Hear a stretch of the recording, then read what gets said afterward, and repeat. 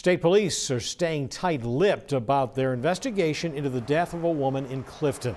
Her body was discovered after a 911 call yesterday morning. State police and their mobile crime lab have been at the home at 311 Airline Road for nearly 36 hours now. The woman has been identified as 35-year-old Carrie Dill. And police say she had been living at that address, but property tax records show the owner as Dwight Osgood. A neighbor says Dill worked at the Clifton convenience store and gas station next door to the house. The state medical examiner confirms an autopsy has been completed and the case is still under investigation tonight.